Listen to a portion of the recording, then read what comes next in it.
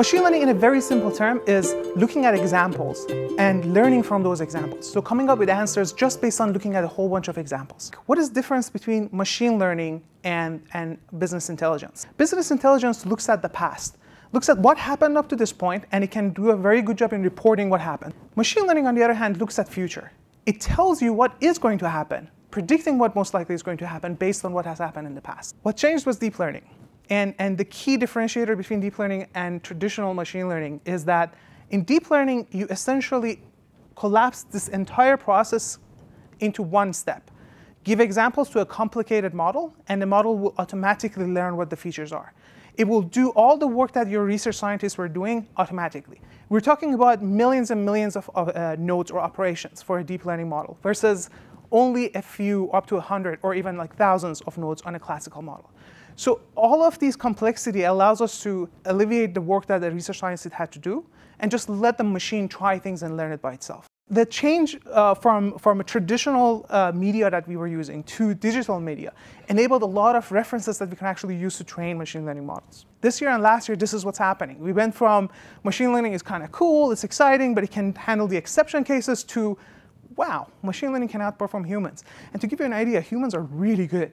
Like, it was only after we started doing machine learning that we realized humans are really, really good in doing and performing tasks. So what is this general AI concept? The general AI concept, in a nutshell, is the ultimate dream or vision for computer researchers and machine learning researchers. It is the day that machine can learn by themselves without any intervention from humans, and they can decide to solve any type of problem that you give them.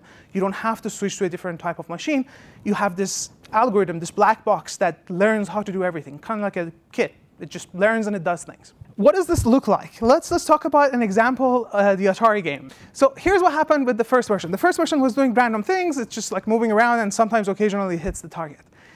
As the machine plays, it starts noticing that, ooh, if I move the bar right under that dot, I can do really good. 120 minutes and it can already outperform most humans. The crazy thing is in 240 minutes, it comes up with a pretty good strategy. This type of machine learning solutions, they're called reinforcement learning.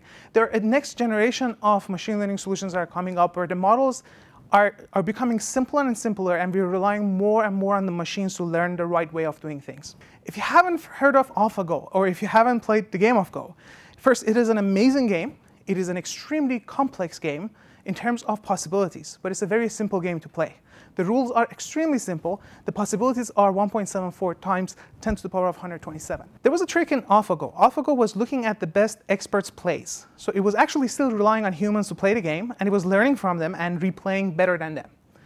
Alphago Zero is one step further. Remember I said we're quickly moving away from playing at human level and outperforming all humans? Alphago Zero learns by playing by itself. And after a while, it learned all the top strategies that humans had played.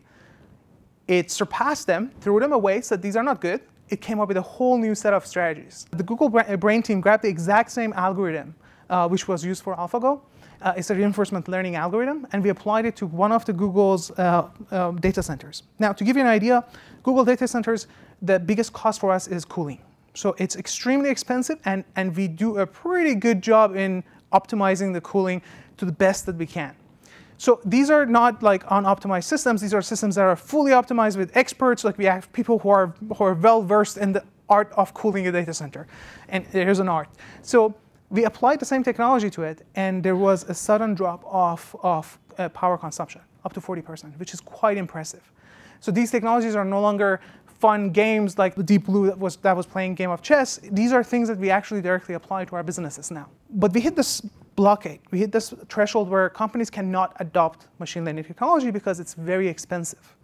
Very expensive to do a lift and shift, move away and use these new APIs that we have. What RPA enables for I think, the entire industry is a quick, cheap, easy adoption of that. Sean was mentioning they would like to go to an agile methodology where they can quickly try things and see if the solution is exactly what they were looking for. Well, RPA enables that. You can very quickly try these cutting-edge machine learning technologies and see, does it really solve the problem that I have or not? So I think that's all I had. I'll pass it back to Mark.